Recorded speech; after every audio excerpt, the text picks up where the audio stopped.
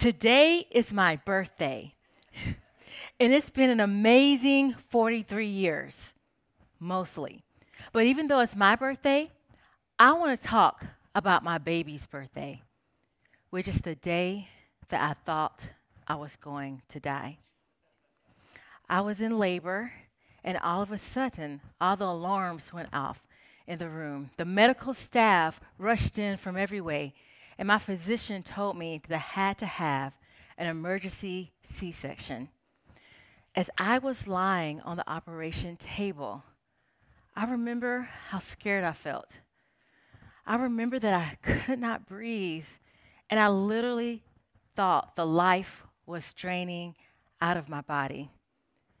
And faced with that realization, the only thing that I thought was, at least I have life insurance so that my daughter will be taken care of financially.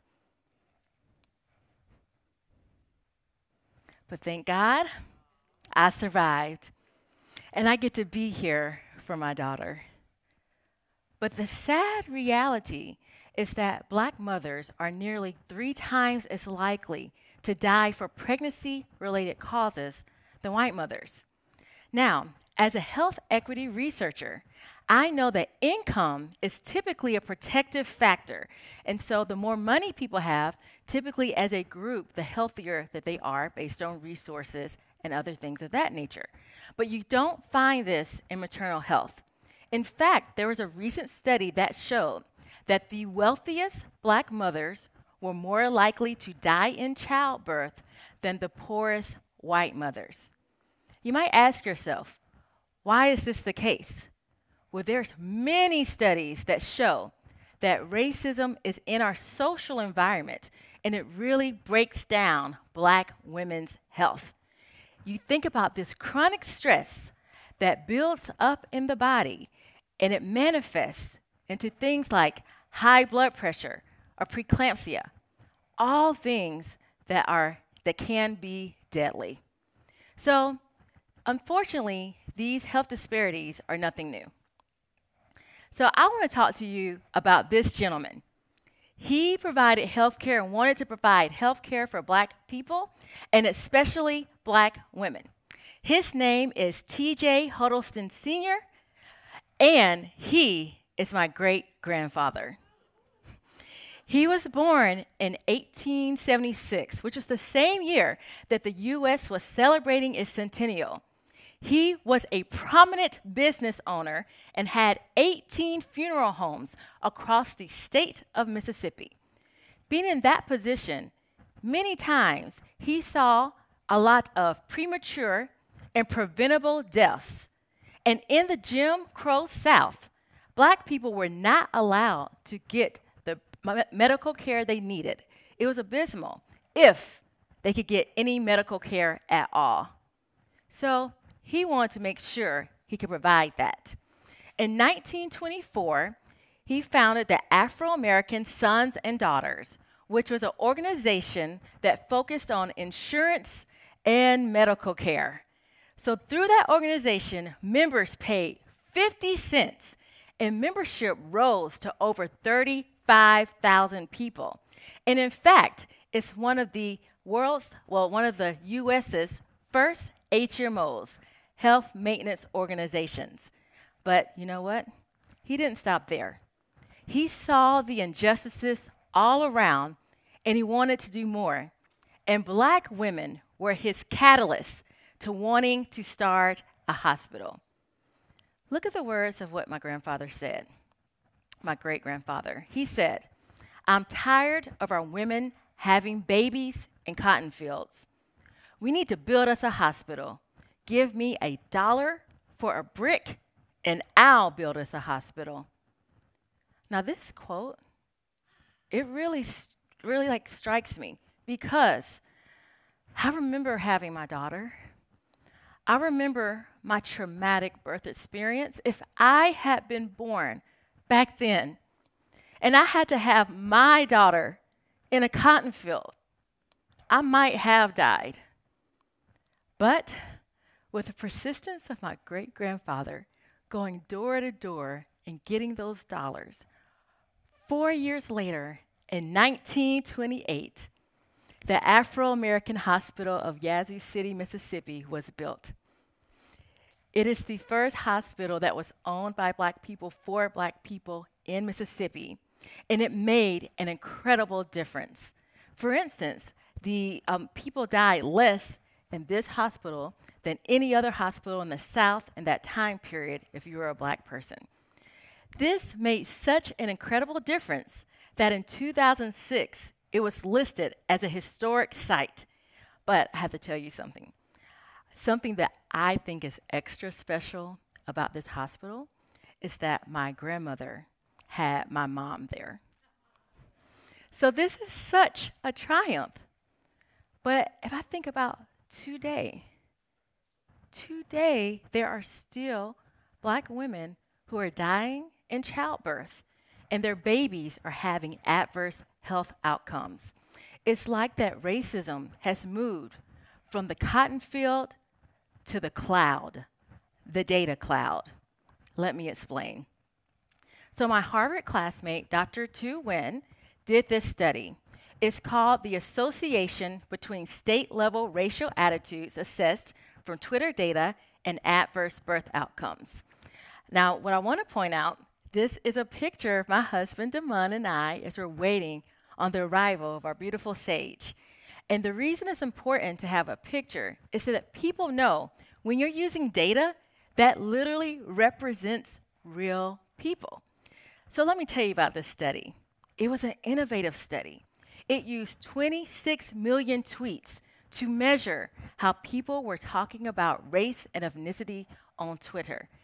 So it was used as a proxy, and then they compared by state the level dealing with different birth outcomes. So let's get into the details. This is the geographic distribution of negative sentiment tweets using race-related terms. So the darker the color is within the state, that represents that there are more tweets that have a negative sentiment or negative talk that include terms with race and ethnicity. So as we look at these states, let's see how they're connected with birth outcomes. So here, if you look at the total population of mothers living in states with the highest level of negative talk related to race and ethnicity actually had 8% greater incidence of low birth weight babies and preterm birth. Both of those things are connected to health outcomes that can have ramifications throughout someone's entire life. Now, they also looked specifically at mothers of color, and they saw that those discrepancies were even greater. So, mothers of color who live in states with high levels of tweets where people are talking negatively with terms of race and ethnicity have a 13% greater incidence of low birth weight and 10% greater incidence of preterm birth. But something that I found fascinating as well, they looked just at white mothers. And when they looked specifically at white mothers, they also saw that if they were in a state with high levels of tweets that were talking negatively with terms related to race and ethnicity, they still had an 8% greater incidence of low birth weight and preterm birth compared if they were a white mother living in a state with low levels of people talking negatively about race and ethnicity. So, after I read this study, I knew that I want to work with this research team. So together with other researchers from across the country, we founded Big Data for Health Equity to continue doing this type of work. And our work has been funded over $3.3 million to find ways to measure racism and have evidence-based solutions to address it. So my first study with the research team was Pride, Love, and Twitter Rants, what our tweets reveal about race in the US. And what I brought to the team was qualitative analysis. So we were using machine learning to look at millions of tweets to see if it was positive or negative. But I want to know, now what are they actually saying? And so we got more in detail with our research. And since this paper, our team has published 7 more papers together. So we are actively working and actively trying to address this. Now, one paper that we did recently was looking at racism during pregnancy and birthing experiences. And we talked to women across the United States, specifically Asian and Pacific Islander, Black, Latina, and Middle Eastern women. And we thought it was important that we hear directly from them. We want to move from the data cloud directly to hear people's voices. And what they said is there's still discrimination. They saw that there was discrimination in society and on the examination table. They said they wanted more support with their pregnancy and birthing experiences and talked about having a doula, which is someone there with the mother to advocate for her while she is having a baby. And actually, studies show that really makes a huge impact in the health of the mother and the baby. They wanted diverse representation for key decision makers along with people who work in the field. They wanted a change. And I think that's something that we all should want. But the question is, how can we solve this problem?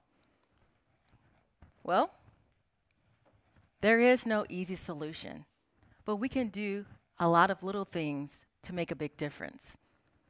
We can continue doing this type of research and amplify the data and then use it to find solutions.